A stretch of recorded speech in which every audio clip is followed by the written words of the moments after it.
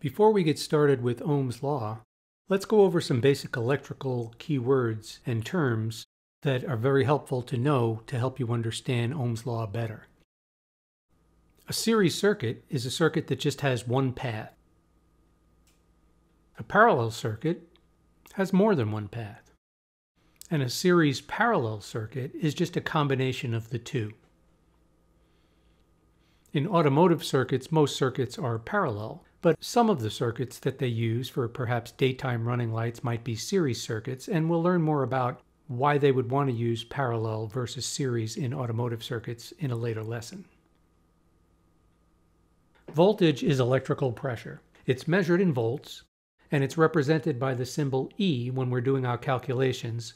And just note that some books use the symbol V, but in this course we're going to use the symbol E. Other names for voltage would be electromotive force, EMF, which is just an abbreviation for that, and difference in potential.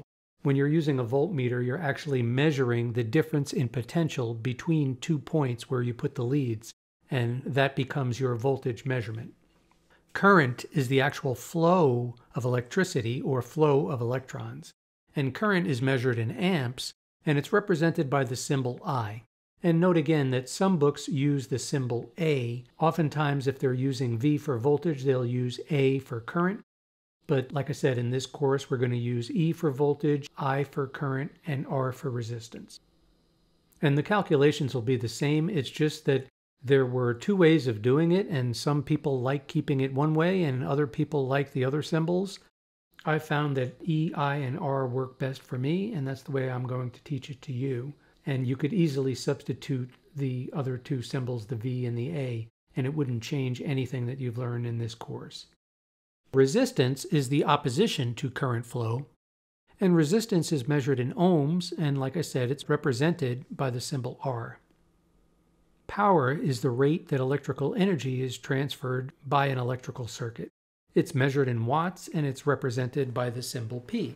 And there's a formula for power, which we'll learn in a later lesson, but basically the formula is P, power, equals I, current, times E, voltage. And like I said, we'll learn that relationship and do some calculations with it in a later lesson.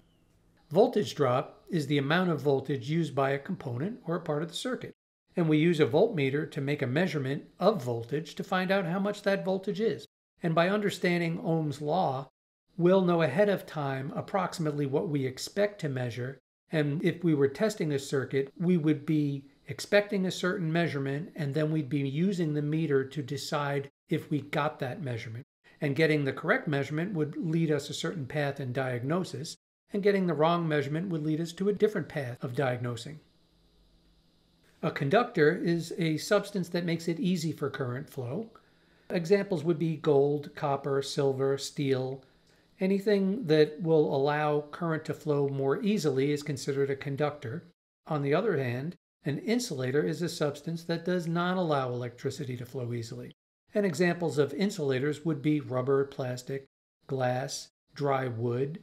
And if you think about what's on your electric cords in the house, they have a rubber or plastic that's there as an insulator so that you don't touch the electrical part of the copper that's inside of there. There's two common types of wire that's used in electrical circuits, and one of them is solid wire, and the other one is stranded.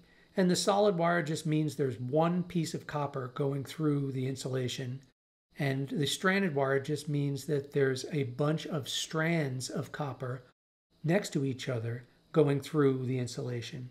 And the advantage of solid wire is usually it can carry more current for the same physical size if we used solid versus stranded, but the benefit of stranded wire would be that it's more flexible because it's using those smaller strands of wire. When you go to bend the wire, or if the wire needs to move or wiggle back and forth during the operation of the device, stranded wire is less susceptible to breakage because it has flexibility inside the insulation, whereas solid wire has much less flexibility.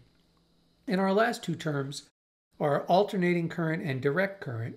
Now, alternating current is what's used in your home where it's current that's reversing its direction. It means the electrons are flowing one way and then they're flowing the other way and then back to the first way and then back to the second way. The current is just vibrating back and forth. If you looked on an electrical device, it would say in North America, it would say 60 hertz, which means 60 times per second. And the difference between that and direct current, which is what is produced by a battery, you have a surplus of electrons on one pole of the battery or one post of the battery, and they move from one side to the other side, from the negative where there's the surplus of electrons to the positive. And once the battery is balanced back out, then the battery is considered dead or in need of recharge. So when they construct batteries, they use some type of a chemical reaction that takes the electrons off of the one plate and moves them to the other plate, the negative plate. And then when you hook a circuit up to it, you're actually just giving a path for those electrons to go back from the negative to the positive. So these are the basic definitions that will just get you started. It's helpful to understand what these are. And some of them we're going to go into great detail in, and others we may just mention here and there as we progress through the course, because this course is mostly going to be about Ohm's law and exploring the math behind it and how to calculate the different values of voltage, current, and resistance in the different types of circuits. So in the next video, we'll learn about Ohm's law and the three formulas that we use to make our calculations.